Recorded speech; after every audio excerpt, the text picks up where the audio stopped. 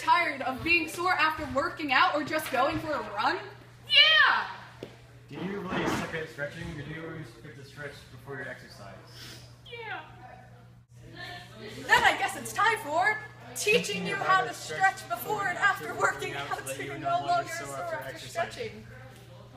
Yay. Yay is right! Let's go! Stretching is an important part of the warm-up phase before you exercise. Doing so will prevent your muscles from pulling or tearing. It will also prevent lower back pain, exercise-related injuries, and also relieve emotional stress. That explains yoga!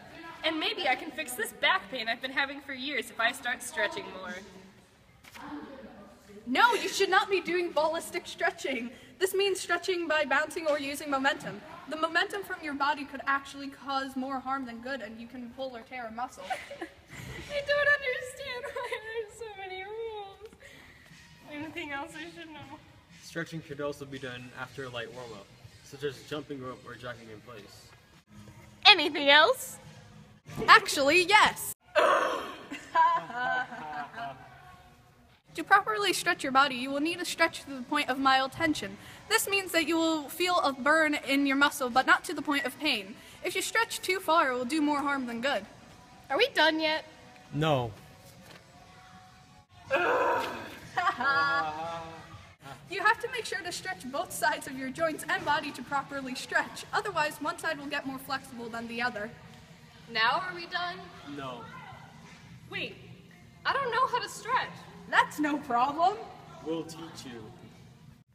Do we actually have to do this? Could I just nap instead? Nope. Now let's start off with a partner stretch. Our first stretch you will be doing is the partner tug and war. This involves holding each other's wrists and leaning backwards to stretch your upper back and shoulders. Or in fancy fallow phrasing, your latissimus dorsi and deltoid muscles. Make sure to communicate with your partner during these stretches to make sure you are not pulling too far for the other. I think you're pulling too hard. My shoulder feels weird. That's called feeling the burn. I don't like it. Too bad. On to the next stretch. You will be doing the modified hurdler stretch. This is an independent stretch where you will be sitting on the ground and fold one leg into the other. Let's demonstrate.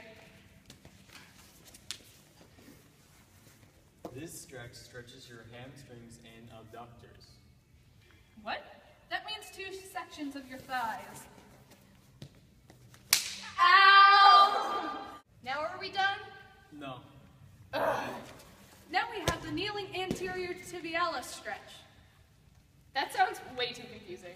This one is the easiest one. Actually, it stretches the shin, or as the name suggests, the anterior tibialis.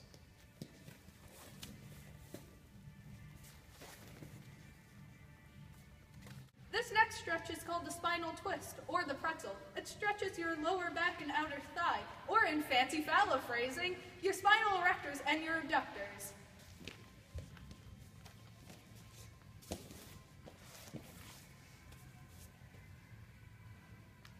Time for standing lateral side bend. Let's do this one all together. How do we do this one? Stand upright with your feet slightly apart and hands together above your head. Stand this way and bend to one side and hold. Then repeat on the other side.